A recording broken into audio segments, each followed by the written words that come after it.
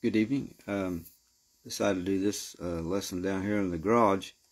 A little different. I just thought I'd try. I've been wanting to try to do this for a while, and so I decided to try to do it. It's a little. I don't have a very good setup here, but anyway, got me a light set up in the chair, so a few things propped up here to put the phone on and all. But anyway, before we get started, let's go to the Lord in prayer. Lord, we thank you for this time to look into your word. We pray for your spirit to guide us to rightly divide the word. Lord, we pray for your word to sink into our heart, Lord, and we could obey your word, be doers of your word, not just hearers, and that we could be the witness you need us to be as we meet people who need to know you as their Savior, and to lift up each other as Christians. Lord, we pray for the sick. We pray for those that need to know you as Savior, Lord, that your mercy would be upon them and your spirit would draw them. And Lord, we lift you up as our friend and Savior, our King of Kings, our Lord of Lords. These things we ask in Jesus' name. All will be done, Lord. Amen. We'll look at Romans 3, verses actually 1 through 20. Divide this lesson was divided up in the lesson quarterly, and I was glad that they divided the 3rd chapter of Romans up in I think about 3 different lessons, but I've divided it a little different. There's one more after this, but it really gets into some great scripture in the last part of the 3rd chapter of Romans, but we're not going to get there today. Lord willing, that will be next week. A long time ago, I heard a preacher say, what are you doing, what you're doing, when you're doing it? I may not got that quote exactly right, but that's the gist of what he said, and that's sunk with me and stuck with me all these years. And I heard it on a tape. A friend let me borrow one time, and I can't even remember the preacher. But in other words, what's in your heart? What motivates you? What is making you do what you're doing? What is your motive? Some people do things just to please God. They think that, well, if I do enough stuff, or I don't do enough stuff, and a combination thereof, that God will be happy with me and I'll be okay with Him on when I stand before Him in judgment. But that's not salvation. That's not biblical. And sadly, that's a concept that gets presented to people, and people buy into that, and they never really hear what God's Word has to say about these things and the true plan of salvation. The plan of salvation is much simpler than that. It's the blood of Jesus Christ washing you clean from your sins. And we have to believe in the finished work of Jesus Christ, His death, burial, and His resurrection. That's what God accepts. I say that over and over again because that's just the truth and the simplicity of the gospel. That's what God accepts, not what I do or don't do. Now, when you come to Christ, obviously, I want to clear this up. It motivates you to do what's right and to not do what's wrong. You have a desire then because the Spirit of God is dwelling in you and leading you, and you become a new creature in Christ. Let's look at Romans 2 verses 25 through 29 to lead into chapter 3. And I've already got on the wrong page already. For circumcision verily profiteth if you keep the law. But if thou be a breaker of the law, thy circumcision is made uncircumcision. Now circumcision was given, the right of circumcision was given to Abraham before the law was given. And then after the law was given, the male children were circumcised. And of course, Christ's mom and dad fulfilled that right with him when he was a child. And of course, Christ fulfilled all the law. He didn't destroy the law. He said, I came to fulfill the law, and that He did. But Paul says here, this profits you if you keep the law. If you're following the rite of circumcision as a Jew does, in keeping the law, that's great if you keep the law. But if that's the only part of the law you keep, you've not done very good. You've already failed. It says, therefore, if the uncircumcision keep the righteousness of the law, shall not his uncircumcision be counted for circumcision? And shall not the uncircumcision which is by nature, if it fulfill the law, judge thee, who by the letter and circumcision does transgress the law. For he is not a Jew which is one outwardly, neither is that circumcision which is outward in the flesh, but he is a Jew which is one inwardly, and the circumcision is that of the heart. Now notice what he said here. Keep that in mind. But he is a Jew which is one inwardly, and the circumcision is that of the heart, in the spirit, and not in the letter, whose praise is not of men, but of God.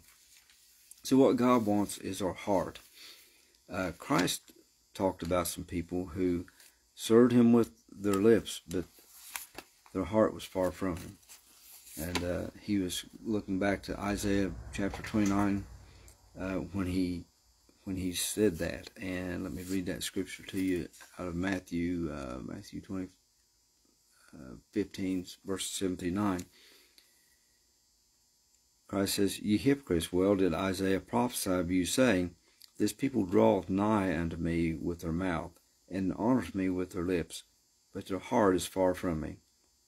But in vain they do worship me, teaching for doctrines the commandments of men. Now notice here, teaching for doctrines the commandments of men.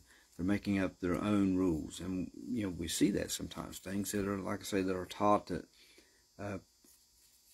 become, people think it's scripture, and they don't really look to see that it's what the scripture actually says.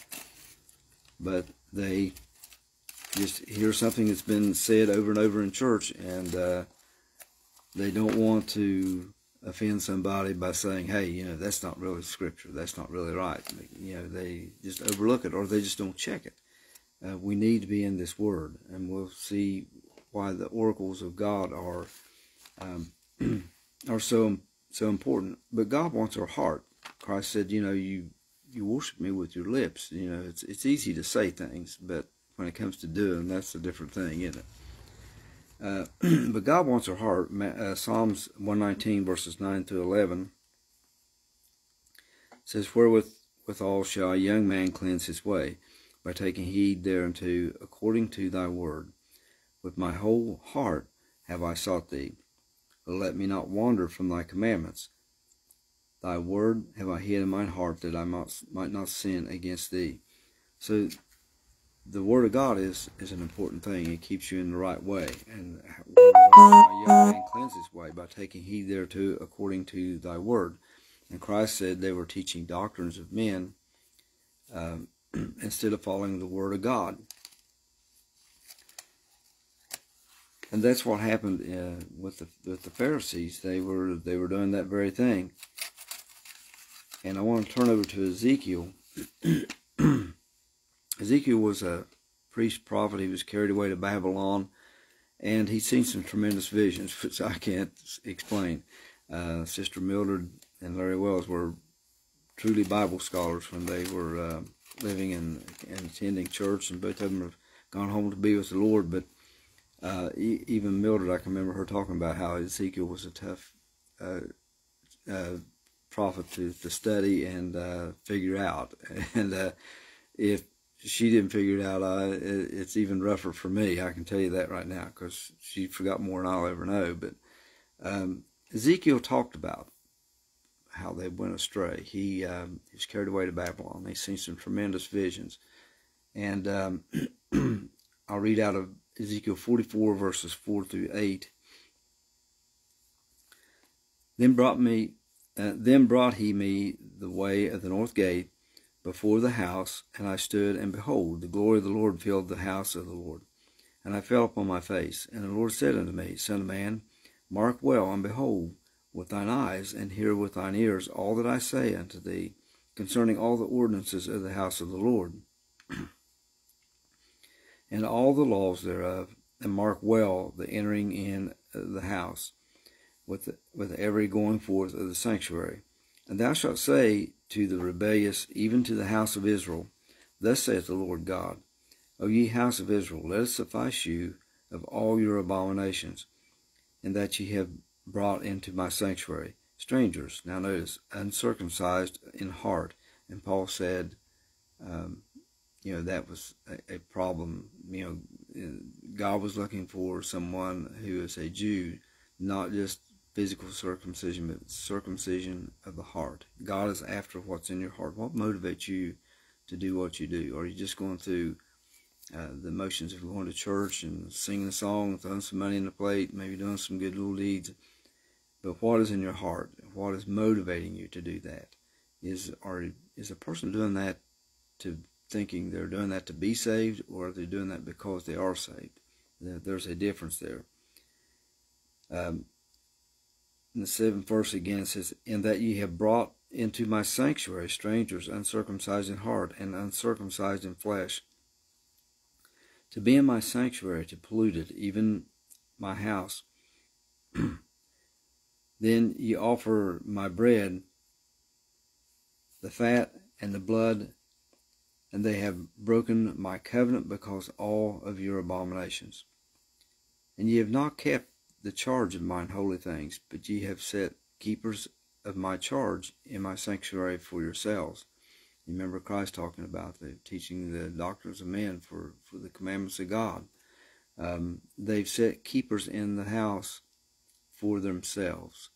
They're going to do what they want to do, not what thus saith the Lord. Now, if you go back to the 8th chapter of Ezekiel and you get to reading, you see God showing him, what's going on in Jerusalem. And a lot of what Ezekiel saw were visions. Like I say, he was carried away to Babylon. So a lot of what he's seen was visions, and it's tough to interpret all those. But he got to see some things going on, and he got to see the elders, like 70 elders of Jerusalem, and I think this was a vision, but I haven't studied deeply into it. But get back to that 8th chapter of Ezekiel and read some background and see. But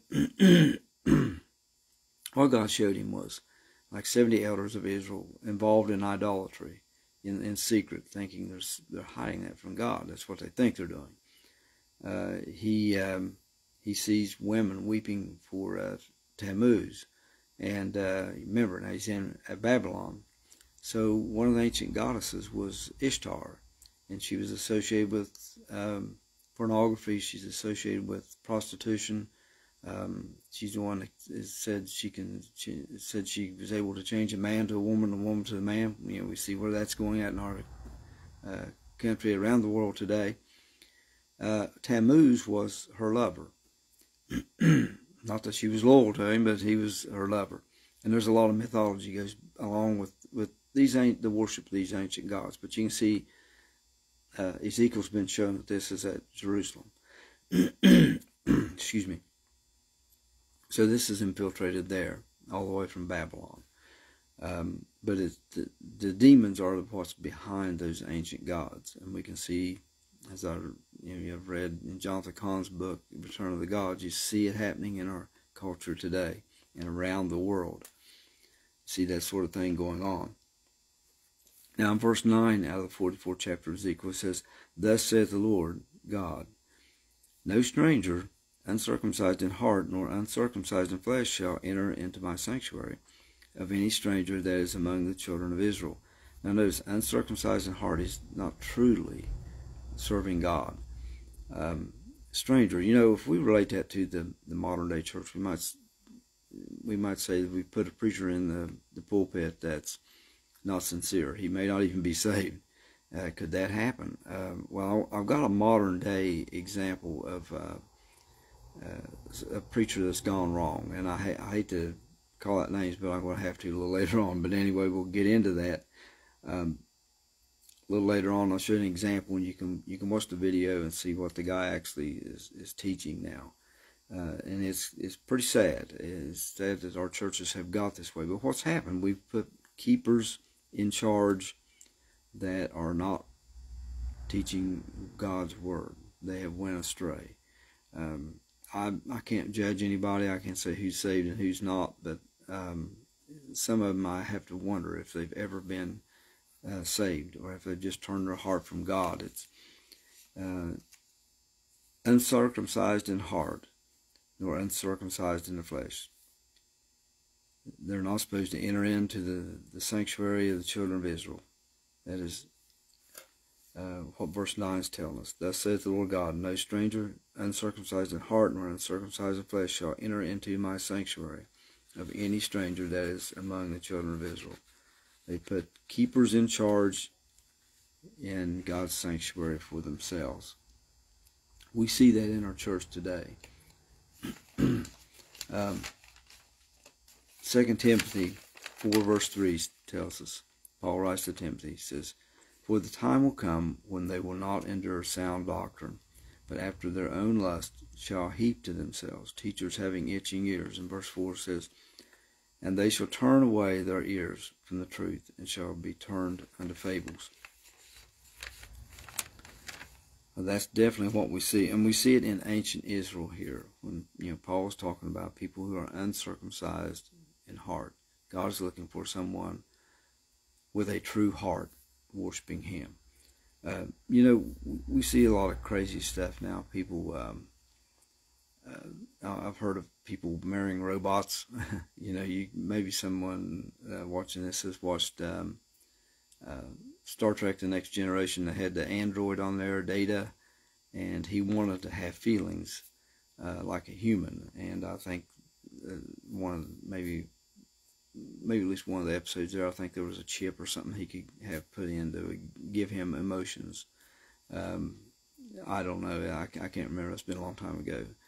But anyway, that's kind of interesting. But today I hear about people, and I don't know if they're actually doing it or not, but I've heard stories about people wanting to marry a robot, and I don't know. I know that they're making more and more human-like robots. And that may, I've said different times, that may be a fulfillment of the image of the beast speaking. Don't know that, but that's just something I've thought about. We get back to Romans 3, all that leading up to it. I want to read verse 1 and 2, and Paul asks a question here. What advantage then hath the Jew, or what profit is there of circumcision? If God's looking for someone who's not just a Jew outwardly, but a circumcision of the heart, a true heart towards God. Paul answers that question in verse 2. He says, much every way, chiefly because unto them were committed the oracles of God. Well, let's look back at Romans 2, verses 11 through 16. Paul writes, for there is no respect of persons with God. For as many as have sinned without law shall also perish without law, and as many as have sinned in the law shall be judged by the law. For not the hearers of the law are just before God, but the doers of the law. Now that's what he says about the Gentiles. For when the Gentiles, which have not the law, do by nature the things contained in the law, these having not the law are a law unto themselves. Remember how he talked about God has revealed himself to mankind. He's revealed himself to mankind through creation. And everyone at one time knew God because they knew who he was, because we all came from Adam and Eve. For when the Gentiles, which have not the law, do by nature the things contained in the law, these having not the law are a law unto themselves, which show the work of the law written in their hearts, their conscience also bearing witness, and their thoughts the meanwhile accusing or excusing one another, in the day when God shall judge the secrets of man by Jesus Christ, according to my gospel. So what Paul's saying here is, the Gentiles didn't have the written oracles of God given to them. The law was given, to Moses. So God has revealed himself to the Jew, and that's a big advantage. It's been committed to them, the oracles of God. Committed is Strong's number 4100, and Vine's dictionary just gives a simple explanation of that, to entrust. So it's been committed to them. It's been entrusted to them to take care of, to do the right thing with. An oracle is Strong's 3051, and Vine gives, I won't give the complete definition that Vine gives, but a divine response or utterance, So it's a communication of God to man. And that word 3051, Strong's 3051, oracle, it's used in Acts 7:38, here in Romans 3:2, and Hebrews 5:12. And one I want to look at is 1 Peter 4:11. It's used those 4 times in the New Testament. And of course, God communicated to man different ways in the Old Testament. And my son preached out of Hebrews. I listened to that message on YouTube coming home from work. Radio don't work in my car, so a lot of times I get something on the phone like that, scripture, let the Bible read to me, Gideon's Bible app or something like that. I can get King of Kings Radio. They broadcast online, but I listened to him preaching out of Hebrews, and he was talking about how it talks that God communicated to man different ways in the Old Testament. Remember, Moses was face to face, which is a pretty awesome thing. But an oracle can be summed up as God's communication to man, and in these last days, He's spoken to us by Jesus Christ. I believe is how Hebrews. The book of Hebrews puts that. So these oracles of God, this God's communication to us, is an important thing. It is something that's committed to the Jews, and we have the whole Bible. We have the whole written Word of God for us. They just had the Old Testament back then.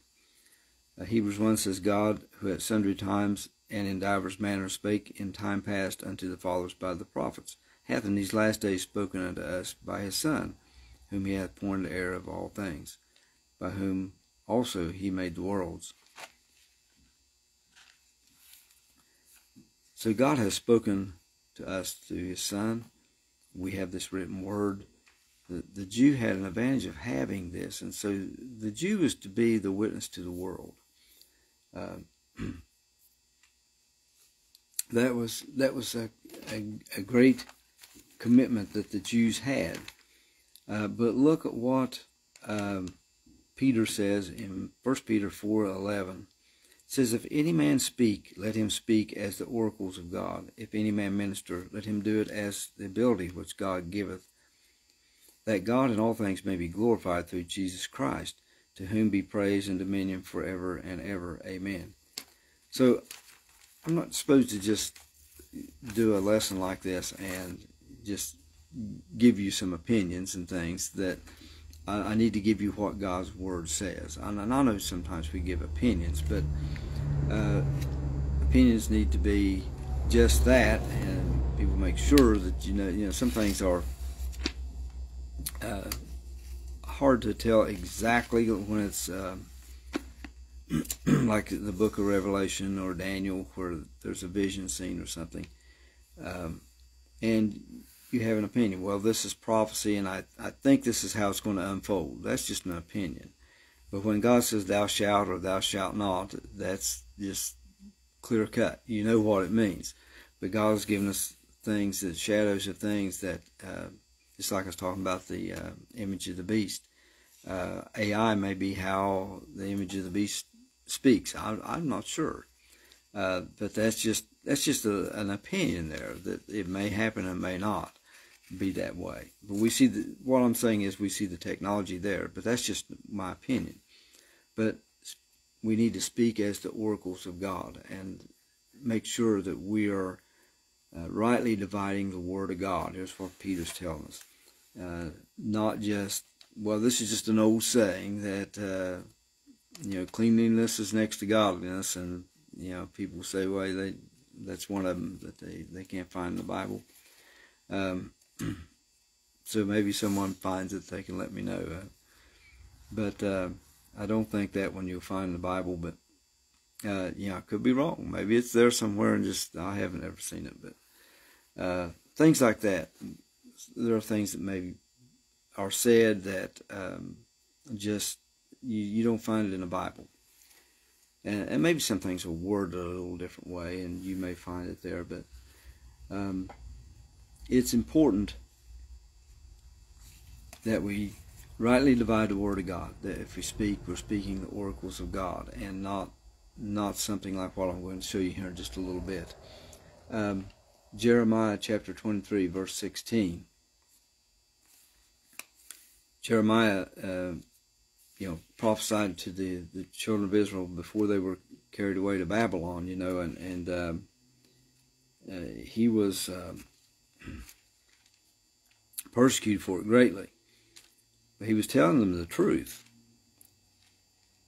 In verse 16 out of the 23rd chapter of Jeremiah, he says, "Thus saith the Lord of hosts, hearken not unto the words of the prophets that prophesy unto you. They make you vain. They speak a vision of their own heart, and not out of the mouth of God." They're not speaking the oracles of God. And he goes on to talk about these. And now there's a lot in this chapter, and it starts out in verse 1 of the 23rd chapter of Jeremiah. It says, "Woe unto the pastors that destroy and scatter the sheep of my pastor, saith the Lord." People who are not speaking the oracles of God. The oracles of God were given to the Jewish people. And here we see they're in trouble in the book of Jeremiah because they haven't followed the word of God. And they've had people who are prophets who are leading them astray. We got that today, and I will give you an example of some people being led astray by a guy. And I hate to call out a name, but you can watch. I'll give you where you can find the video, and you can watch and see what he said. But verses 21 through 25 out of the 23rd chapter of Jeremiah, God says, "I have not sent these prophets, yet they ran. I have not spoken to them, yet they prophesied." They're not speaking the oracles of God, like Peter said that's what we need to be speaking. "But they have stood in my counsel, and have caused my people to hear my words.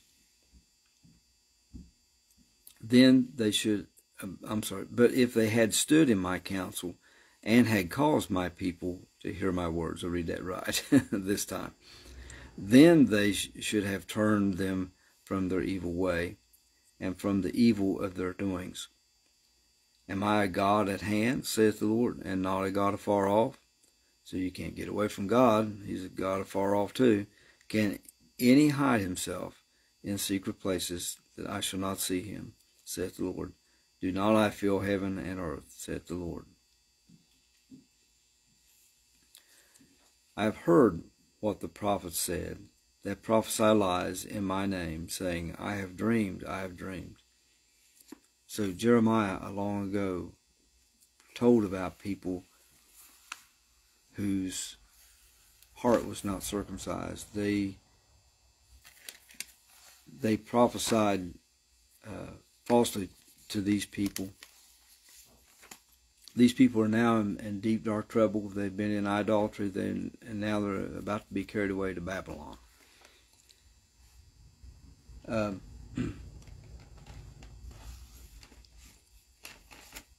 Christ talked about these people whose heart was far from him. Now, the modern day guy I wanted to bring out here, and this kind of shocked me. And he played the clip, and it looks like it's true. The guy who put this on YouTube he's a Russian guy, and I can't say his name, but I'll spell it for you. V-I-A-D, it's his first name, S-A-V-C-H-U-K. He did an interview also with Jonathan Cahn, author of Return of the Gods, and that was an interesting interview he had with him.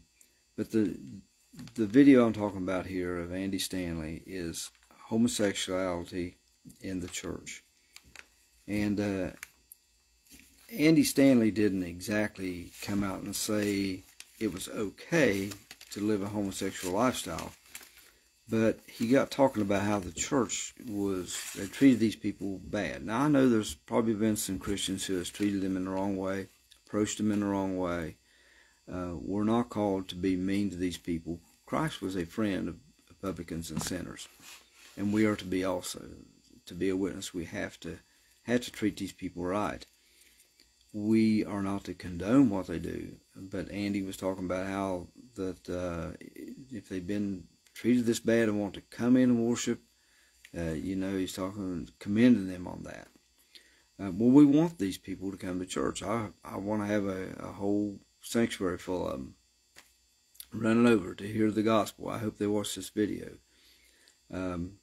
Because they need to hear the gospel. They need to hear that God's word tells you that lifestyle is wrong. It's sexual sin is sexual sin, and the Bible calls it out as this. And it doesn't matter if it's sexual sin, adultery between a man and a woman, or sexual sin against people of the same sex. It's all sexual sin. The Bible calls it out. And we're not to endorse it, but we don't want to prevent them from coming to church. Certainly we need them in the sanctuary, listening to the gospel being presented, listening to the truth of God's word. A friend told me one time that he was in a church and there was two people of the same sex came in, partners, same-sex partners, and I can't remember what they did or anything, but the pastor went back to them and got on them right then and there, and in the middle, you know, somewhere in the church service. And he said, well, what would you have done? I said, well, if I was going to say something to them, I don't think I would have went in the middle of the church service and embarrassed people right there. I would have waited till after and got them in private and tried to counsel them. We're not to be mean to these people. That's not the way. You shouldn't be rude and obnoxious with the gospel. But it's like this. I can't tell them that that's okay. Because God's word tells me it's wrong. God's word tells me my sin's wrong. I can't endorse mine any more than I can theirs. But it's kind of like this. I drive across 6th Street Bridge every day going to work, except Sunday. That's the only day I'll get off. But anyway, 6 days a week I'm driving across 6th Street Bridge. If there was a hole in that bridge that your car could fall through, and I just switch lanes and go around it and just keep right on going, well, boy, I'm glad I missed that one. And I don't stop and try to prevent the guy behind me. I know this ain't a real good example, but if I don't tell the guy behind me, I just go around that and avoid that and say, boy, I'm glad I missed that one. I hope next guy don't hit it. He fall down to the high river, you know. What kind of a person would I be? We need to warn people that apart from the blood of Jesus Christ, there is no salvation. And you know, we certainly wouldn't tell a serial killer. I heard testimony from Theodore Robert Bundy, Ted Bundy, that he got saved before he was executed.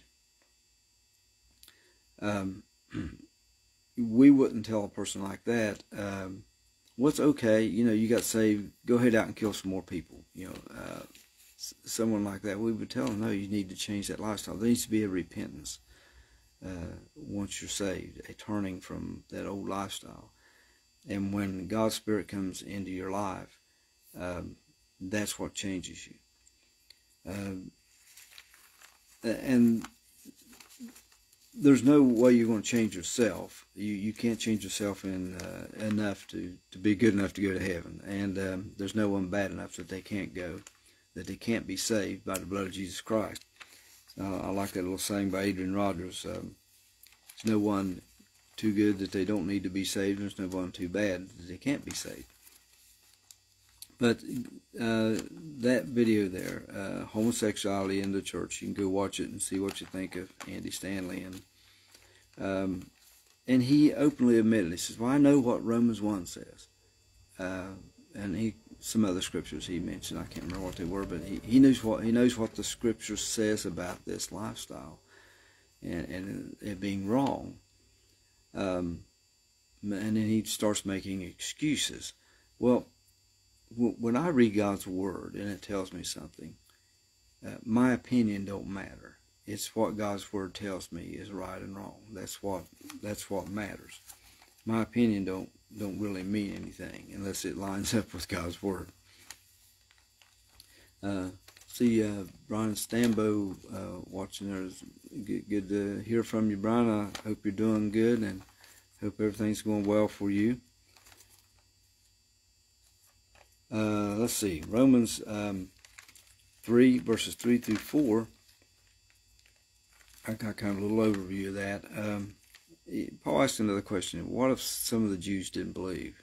Well, if they don't believe, that don't change God's plan of salvation. Verse 4 says, let God be true, but every man a liar.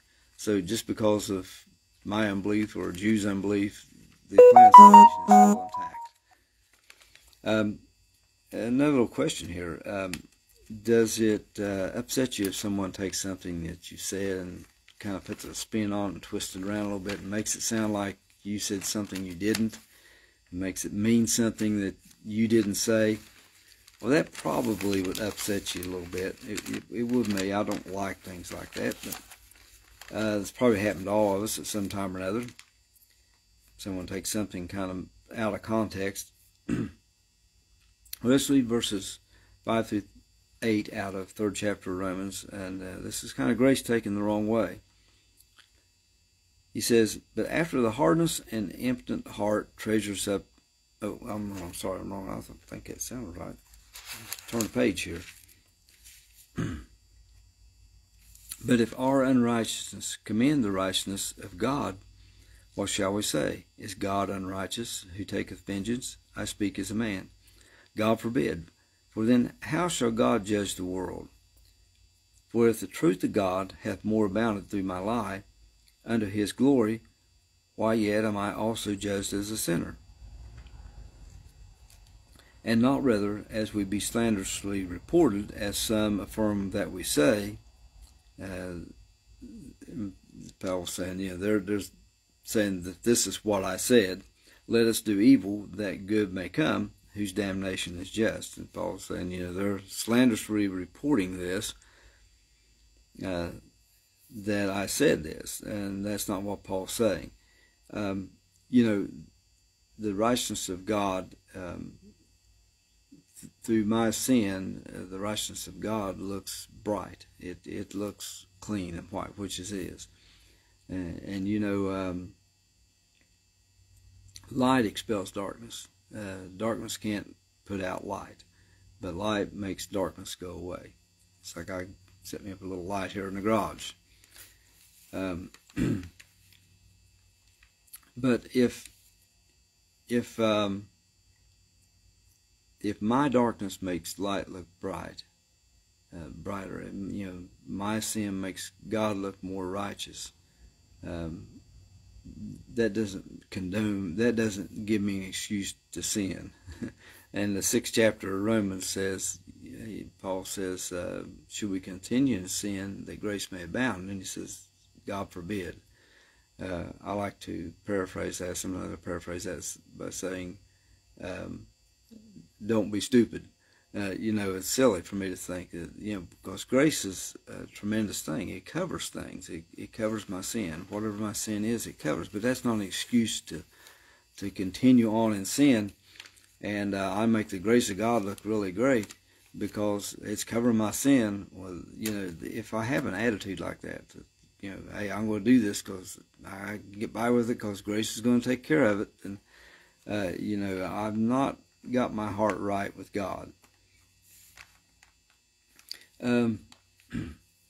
Let's look at this little bit of reading here, but we'll look at verses 10 through 18. He goes through the whole list of sins here, and I'm going to go ahead and read them. 9 through 18, rather. What then? Are we better than they? No, in no wise, for we have before proved, both Jew and Gentiles, that they are all under sin. Now remember that little phrase right there. We proved Jews and Gentiles that they are all under sin, as it is written. He goes through a kind of a list of sins here. I like what Adrian Rogers said one time. He said, if you're going through a sin list somewhere in the Bible, I don't remember which one, but he said, now if you don't find yourself here, don't worry, you're on another one somewhere. So that's the way with all of us, isn't it? When we read the Word of God, it's going to reveal to us what's wrong in our life. As it is written, there is none righteous, no, not one. Some of these you'll find in Psalms 14. There is none that understandeth, there is none that seeketh after God. They are all gone out of the way. They are together become unprofitable. There is none that doeth good, no, not one. Their throat is an open sepulchre. With their tongues they have used deceit. The poison of asps is under their lips, whose mouth is full of cursing and bitterness. Their feet are swift to shed blood. Destruction and misery are in their ways, and the way of peace have they not known. There is no fear of God before their eyes. Now, as we get down to that 18th verse, it kind of sums up the condition of man. There is no fear of God before their eyes. You know, when a man lays his hand on a Bible and takes the oath of office to serve in some office in the United States government, and then does things to promote sin, there's no fear of God in that man. You lay your hand on a Bible and that you're swearing on God's word that you're going to do the right thing, and then you promote sin. I don't care who you are or what your political affiliation is. You're doing the wrong thing. It's a sad thing when America has come to what has come. Our founding fathers, maybe not all of them were saved, but they believed in God. And the way our country was set up, I think there was some fear of God in them. And you have to wonder if people do the things they do and lay their hand on that Bible and knowing what God's Word says. At least I think they should know what it says. If they're going to lay their hand on it and swear by it, surely they would realize that some of the things going on in the United States and laws being made to legalize certain things that are just absolutely wrong, it seems like they just don't have any fear of God.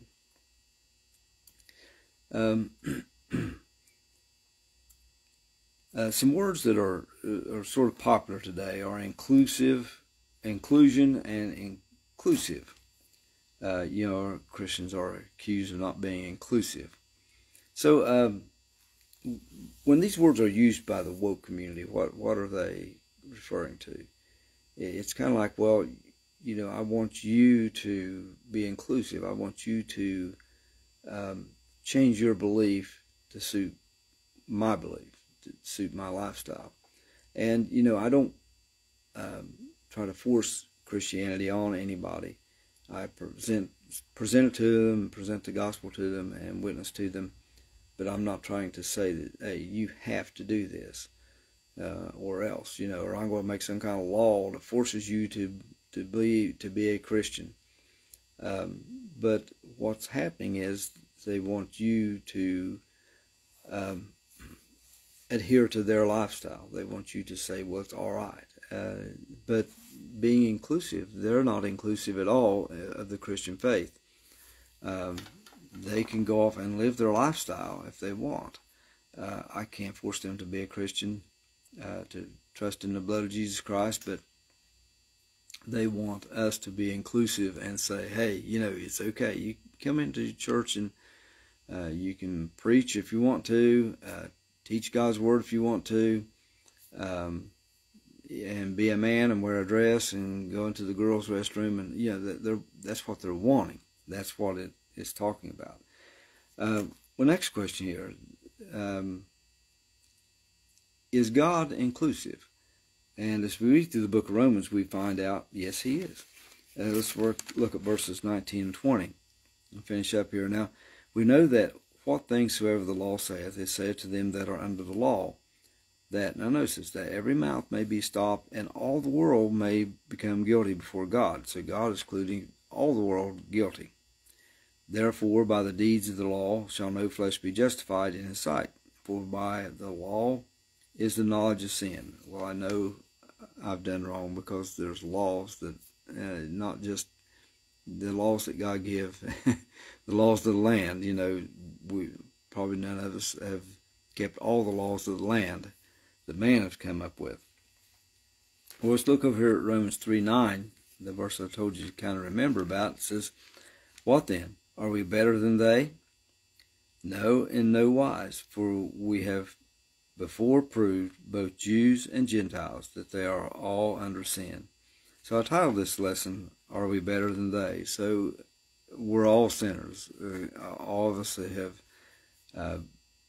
born into this world. We came into this world as sinners. J. Vernon McGee, I remember listening to one of his shows, and he's talking about I can't talk like him, but it's funny how he put it. It says them little babies are born into the world. And, yeah, we all love those little babies, and they look so innocent and everything, and to us they are. I mean, but I realize that they are born a sinner. And I'm not saying a baby is unsaved. If a baby dies, it's before that age of accountability, I believe it's in heaven. Now, I've got a grandson, I've got a brother in heaven. I firmly believe that. But what J. Vernon McGee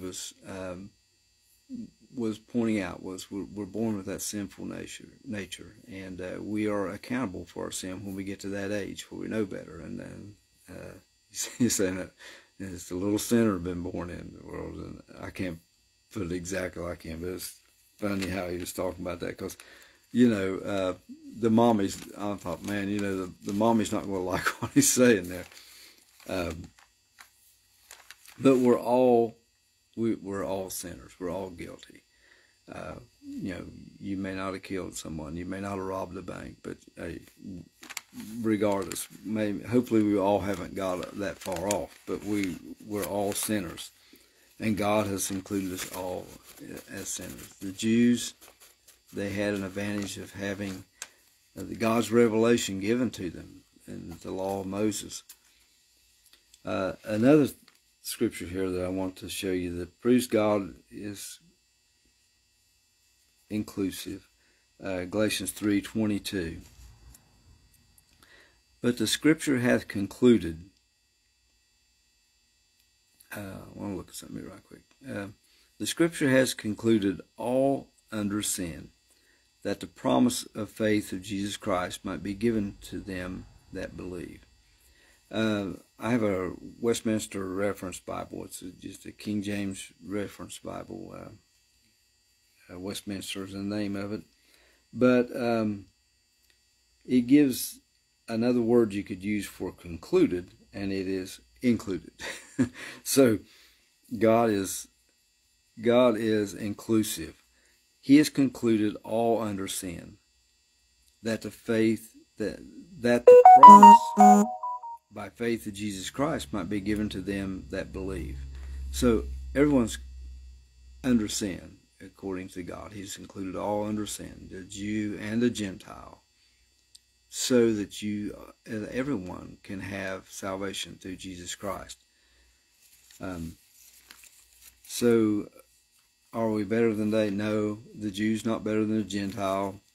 They have had committed to them the oracles of God, but we have committed to us the oracles of God also. We have it, the whole written word of God. And Paul said, what advantage has the Jew? Well, what advantage has someone who's living in the United States? Well, we have the freedom to worship. I didn't have to worry about someone feed me to the lions because I went to church today, or because I'm posting a Sunday school lesson.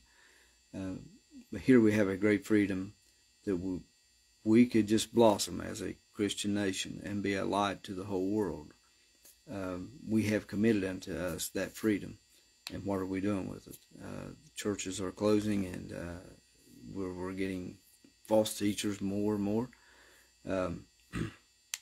So the time is nigh. I mean, Christ is coming back, and God has included each and every one of us as in sin, but each and every one of us can have salvation, be freed from sin. The only remedy for sin is the blood of Jesus Christ, and God has made that available to all of us. So I'm thankful for that, and thank you, Brian, for watching this. And like I said, I hope you're doing good. I hope everything's well with you.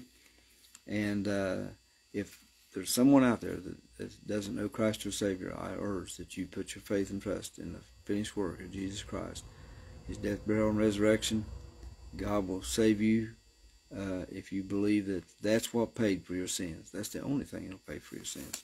The only remedy for sin, the only remedy for our nation is Jesus Christ. I know we're having an election year, but we need a Savior. We don't need another politician. But I hope we get a good one in there next year's. But anyway, if you make a profession of faith in Jesus Christ, let us know at LaGrange FWB Baptist. Be glad to hear about that, and I hope everyone has a good week.